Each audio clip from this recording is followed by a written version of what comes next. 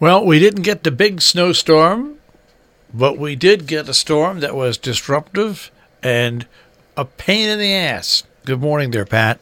And that was the word I used all last week. Disruptive. It was. We got 6 inches of snow, 5 to 6 inches of snow around here, and then it turned to rain. And we thought, okay, but then the temperature never got above freezing. And yesterday morning when I was in here working, Pat, because it was a storm, the temperature went from 32 to 28 to 26, and it was still misting, a heavy mist outside, and the roads just were horrible. Nothing the crews could do after you have 6 inches of snow, and then you get the rain on it. Once you get the slush on it, the ice just forms right away. Oh, well, that's what we're talking about, flash freezing and the whole bit.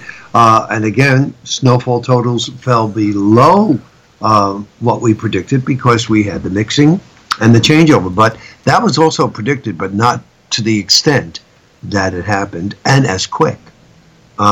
It was supposed to take a lot more time. So that's why some of our precip was spent in the liquid area and not the snow area. But needless to say, look at the temperatures this morning. No, Pat, it's 7 below here. 7 below zero.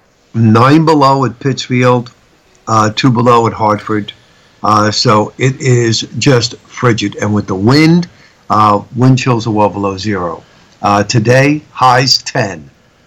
And we're looking for partly sunny with the icy winds continuing. For tonight, 5 below to 5 above. And not as windy. For tomorrow, a sunny day. Not nearly as harsh. We go to the mid-20s. So if you're going into the city tomorrow, you better wear that chinchilla coat of yours. I'm going into the city. I'm going into the city tomorrow. There's no doubt about it. But, I was surprised this morning about how bitter cold it really was. And what makes it feel bitter cold is we go through these stretches where we get cold weather and then warm weather, cold weather, warm weather. And yes, we've had some temperatures around zero, but when I looked at my house, when I left my house, it was 7 below. I hate to think what it's at my house now because it's 7 below here. But we're getting reports in. It's funny, 8 below, 6 below, 7 below. But then, Pat, you're going to love this. We've got to travel north. You know why? I mean, well north. Wethersfield, Vermont is only 3 below from Catherine Silta. It's only 3 below in Wethersfield, Vermont. Now, why is that? Maybe because snow. I don't know. I mean, they probably got more snow than we did, and I don't know. Maybe it insulates it. I have no idea. Burlington is snowing right now in 6 below at Burlington, and Montpelier is 9 below.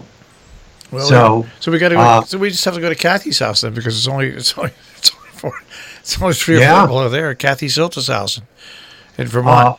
It was unbelievable, yeah, and that's why I emailed you yesterday because the amount of snow was so sketchy. Did it match up with what you thought happened? No. I mean, Albany picked up 14. Yep.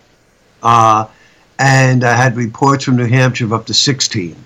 My gut for us was between 12 and 18. Yeah, that's what I thought. It was right around 6-7 inches around here. Some people at the higher elevations had 7, some had 5 inches. But like Pittsfield had about a foot, right? Pittsfield, yes. Yeah. But still, I mean, it fell short. But again, it's computer modeling. We'll just have to see how they do the rest of this week. And now there's a 1 foot approaching Wednesday.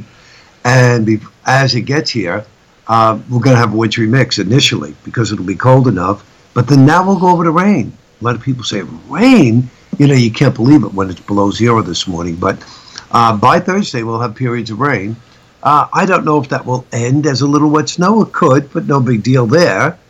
And then on Friday, the next Arctic cold front approaches. And we'll get snow showers. And then, of course, that'll bring in a new batch or a renewed batch of Arctic air for the weekend. After that, any storms on the horizon? Now, here's the thing. I see evidence, and so does the European, so does the Canadian, of a storm in the Gulf states over the weekend. And it looks to me like if everything just came into sync, that storm would just come barreling up the coast Sunday or Monday. So we're looking at the 27th, 28th. But the new American GFS model saying absolutely not. It's going to get left behind. The Arctic air is going to plow through the Northeast, leave the storm in the Gulf states, and then maybe it'll try to come up like sometime next week, the last week in January. The 28th, 29th, 30th, maybe. I don't know if I buy that. I don't know if I buy it. I think the European may be onto it, but the European was not onto this situation, I have to tell you. If you recall, the European was giving us,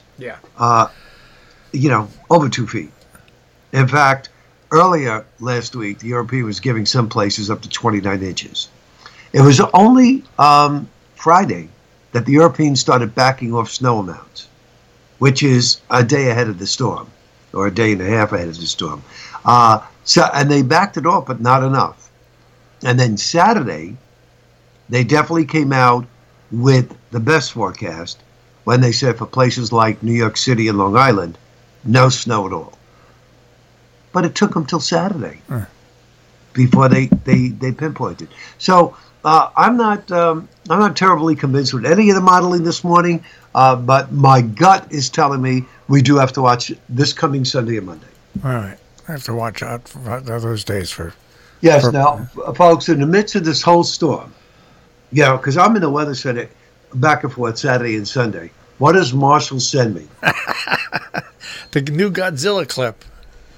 The trailer. Yeah. And while it looks real good, I still don't like the way they make that monster look. I think he looks too fat. I like it. He's Godzilla. King of monsters. I don't know. I like the old Godzilla. And then we've got the Godzilla versus King Kong, which is going to come out, I think, about 6 months after that. Godzilla is the rage again. I'm glad. Also, from Pat's Movie Corner, Bohemian Rhapsody. I watched it over the weekend. It was excellent. He was fabulous. The whole thing was just great. And I could see why it's up for a lot of awards, including him for Best Actor. I certainly like that movie. You know what I watched over the weekend? A heck of a lot more than The Star Is Born. You know what I watched over the weekend? And I really enjoyed it. Homeland with Julia Roberts. I watched the whole. There was like 6 episodes. I watched the whole first season. Very, very, very, very good. Really, there's a lot. I watched. What was the other one? What's the one? I can't think of the name. About Cheney. Oh, Vice. Right. I thought it was good. She just brought back bad memories. That's all I could say there. But I thought the movie was good. And the other movie that I watched that I really wasn't wild about, Black Panther. I liked Black Panther. I liked it. I wasn't wild about it. I wasn't wild about it, but I liked it. There's not a Marvel movie I haven't liked. It's Marvel, right? Exactly. And I think I liked it. I enjoyed it. I got to watch these movies because I have to vote. Yeah. And I have a bunch right now. I got to watch the one with McCartney, the one that she's a writer. She's great in that. That's a serious role for her. Yeah, I know. I want to watch that one because that was sent too. So maybe I'll get a little respite this week as it looks, and I'll be able to watch some movies. Well, hopefully you deserve a respite. Yeah. And folks, going out today, you better bundle up and don't stay out there too long because frostbite with the wind chill. Don't worry, I'm not going to. Neither am I. Exactly.